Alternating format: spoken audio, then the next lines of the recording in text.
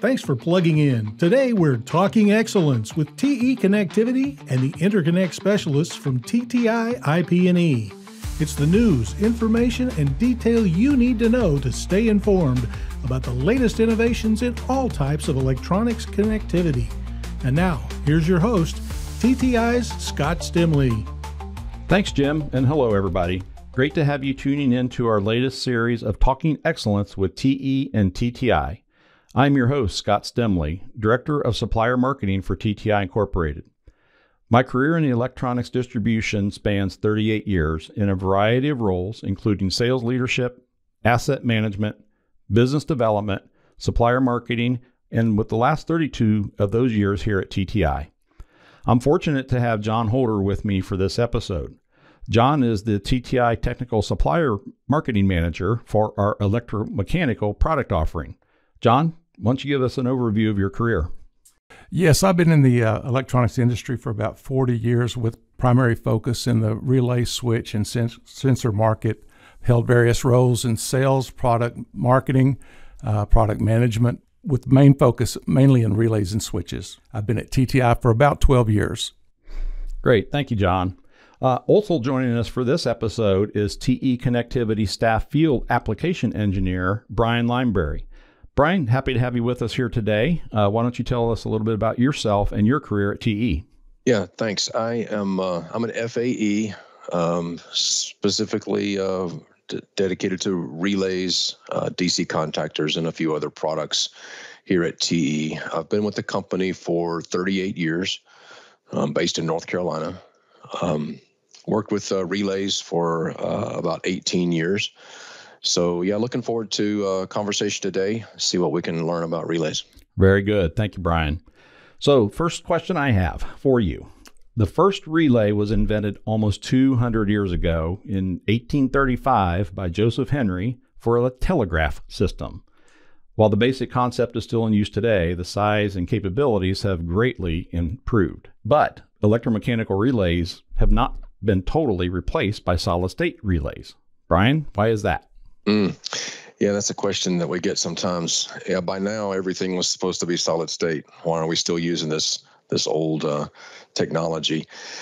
Electromechanical relays are not going away anytime soon, and a couple of the reasons that keep coming to the top, why a solid state relay wouldn't work. First of all, just the application of it, the installation of it. Typically, external heat sink is required. Solid state relays typically create a lot of heat. Now, we're not talking about FET level solid state switching, but power switching. So external heat sinks are expensive. They're large. Sometimes it's perfect, but usually that's a challenge. Another thing is with solid state relays, it's hard to find any multiple configurations like normally open, normally closed in one relay, or two normally open, two normally closed, for example. Those kind of configurations, it would really increase the size of the solid state relay due to the extra circuitry required. So kind of limited it's like an on-off switch for the most part. The larger volumes are very simple like that way. Another thing about solid state relays is there's almost always a leakage current. Some applications, that's fine, but in some applications, it's just not acceptable. Regulation standards don't allow any leakage current. An air gap is still required. And that's where electromechanical relays are still winning the day. So, yeah, solid state relays are fantastic in very specific conditions, but not replacing electromechanical relays anytime soon. Since relays are basically two separate circuits consisting of a coil and contacts, what improvements have been made in each? Yeah, relays are two circuits. It's where two circuits come together. On the coil side, improvements, during my day, the coil winding technology, the technology that used to wind the coil, it's just incredible to see it in person. The speed, the precision, every relay has to be wound perfectly with precision number of turns. The quality of the magnet wire, you can't allow there's no room for any, failures of insulation. So just the manufacturing of the coil side. On the contact circuit that you mentioned, one thing that I've witnessed during my days with relays is migration away from mechanical riveting of the contact to the spring or to the carrier. A rivet. Used to, that would be the common way to attach the contact to the spring. But at my company and probably in others as well, there's been a migration over the recent years to electrical welding. So no more mechanical riveting and the problems that it can cause, the extra material that's required with rivets, but just a small wafer of a contact can be welded to the carrier. So that eliminates a lot of problems. Also, contact on the contact circuit, hazardous substances. That used to be really common in relay contacts, any electrical contacts for switching. Those have really been squeezed out by regulations over the years, and now even cadmium. From what we're hearing, the European exemption for cadmium is going away. So for markets outside the U.S., that's something that hopefully relay manufacturers have prepared for. I know we have at TE. So that's a couple things, some changes that I've seen in those two circuits. I often see circuit designs with diodes in parallel with the coil. What is the purpose? And Brian, can you tell us what the good and bad aspects or the positive and negative aspects of that is? The relay coil is a coil. It's an inductor. And when it's charged with, say, 24 volts DC, the current running through that coil will charge up an electromagnetic field.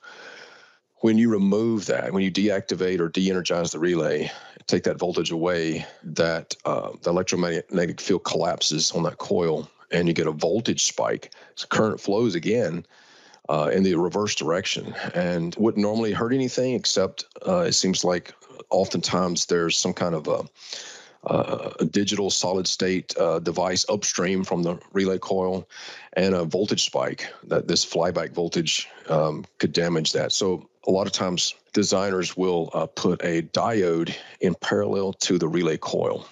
And what happens is when the voltage is removed, it gives a path for this current to dissipate, and it kind of cycles there near the coil and reduces the voltage, the flyback voltage spike. So that's the reason that you would see a diode typically across a coil. It mitigates that flyback voltage spike and protects the circuitry upstream. But you ask about the good and bad aspects of them. You solve one problem, you might create another. And whenever you have this flyback diode in parallel with the coil, it will affect the operation of the relay. That voltage spike that you're trying to get rid of, that was like an instantaneous release of energy, which means that the contact side of the relay can close quickly. Now, if you're going to take away that voltage spike and you're going to dampen or kind of muffle that EMF, you're going to slow down the opening of the relay contacts. So the release time of the relay increases, or the contacts move slower from closed to open when you de-energize the relay. It's because of that coil. We recommend that the customer watch out for this. It can be a problem with some loads and some environments. And the best workaround, and what we recommend, is don't just use a single flyback diode, but put a Zener diode in series with it. The Zener diode in series with the flyback diode, it clips the voltage, and you kind of get a compromise. The contacts will not open as slowly, which is good. What's the benefit of a quickly opening contact? Less arcing. Relay arcing, especially on break, certain loads like inductive loads, that really kills the relay contact, and the relay life can be heavily reduced. The Zener diode is a compromise. So that's a little bit of the history or the purpose of the diode across the coil. So, Brian, are there specific scenarios where this becomes especially critical? Well, if you have a scenario where you're not getting the life you expect out of the relay, and if you've eliminated all the conditions of the contact circuit, make sure everything's within spec, and you can't figure out why your relay is dying so quickly, I would recommend take a look at this, because in some scenarios where you've got maybe like the worst case load might be a highly inductive load. Because of this small power factor, you're going to get a lot of arcing. Now you're going to open it more slowly. You're going to have even more arcing. Sometimes the temperature, the current, the voltage, you're on the upper end of the relay rating, kind of pushing the upper limit of the relay anyway. So in a lot of conditions, having a slow release time or I should say a long release time, a slow release, might not be a problem. But it can be if you're kind of pushing the limits. So, for example, we've taken some measurements where when if you just add the flyback diode with no additional Zener diode, it can slow down the contact opening like by 5 times. Put the Zener diode, and you get somewhere between, somewhere in the middle of compromise. So yeah, under some conditions, something seemingly insignificant like this can help. Great, thank you. Brian, TE manufactures and sells many different types of power PCB relays for the industrial market, from 3 to 30 amps. Why are there so many different varieties? You mentioned 3 to 30. Yeah, I guess below 3, we've got a signal portfolio, but that would not be power. You said power. So yeah, there's different types, different sizes because of just the different needs. It just seems like a infinite number of combinations of needs and that customers have, just a very high number of situations. How long, like the relay life, some factors that the designer, has to take into account. The relay life that you intend for it to have, the load parameters I kind of referenced earlier, such as the voltage, the current, the ambient temperature of the relay is critical. Power factor is important. How much isolation do you need? All of those go into affecting the materials you choose, the size you choose, the geometry of all the different components within the relay, which affects the physical size. And then finally, there's the price. It would be great if any application below 30 amps, you just get a 30 amp relay, but it wouldn't be practical when you think of the price it would cost, the board space, and so forth. So that's why there's like a graduated spectrum of relays across this current spectrum that you've mentioned to kind of handle those more precisely for optimum economy as well as performance. So, just looking at the TE portfolio, Brian, it seems like the RTRZ series has become the preferred relay for many different markets, a very, very broad range of end applications. What type of markets prefer these relays, and what do they control in those applications? Yeah, some of the listeners might be familiar with the phrase general purpose relays, and there's no relay that illustrates that phrase better than this RTRZ family that we have. It's a 16 amp class relay, first designed and released by the Schrack company, which is that's us now, 30 some years ago, and it's used everywhere. General purpose. It really is truly used in almost any market you could imagine: residential and commercial, industrial, building automation, smart homes, lighting controls, HVAC applications, building management systems, industrial automation, from the panel to the I/O, in some cases, out to even to the motor drives. We see it a lot of different markets. It's widely used. Brian, I see that TE has several different data sheets to cover just the RTRZ series. Why are so many data sheets needed? Yeah, that's a good point. I think there's 18 to 20 different data sheets required for RZ and RT altogether. And that just speaks to the wide number of variants that there are within the family. This design has been copied by all of our competitors. It's very common general purpose footprint. Demand is growing, as we see. This 30-year-old relay, demand keeps going up, but the variations over the years to meet all these different needs designers have faced, they lead to new designs and new iterations, new versions, new generations, and that translates into a lot of data sheets.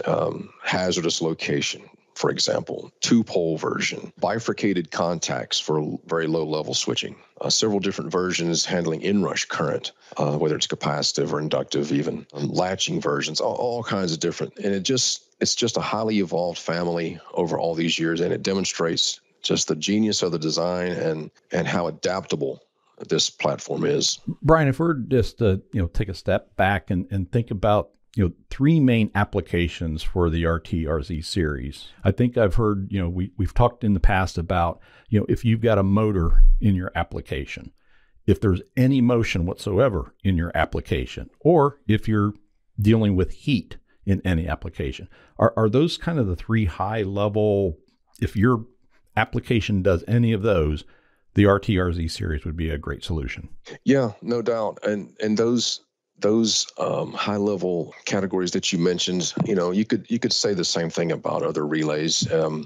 RT and RZ are not the only, not the only relays for motion, for example. It depends on the level of current and some other factors as well. But that's a great way to put it.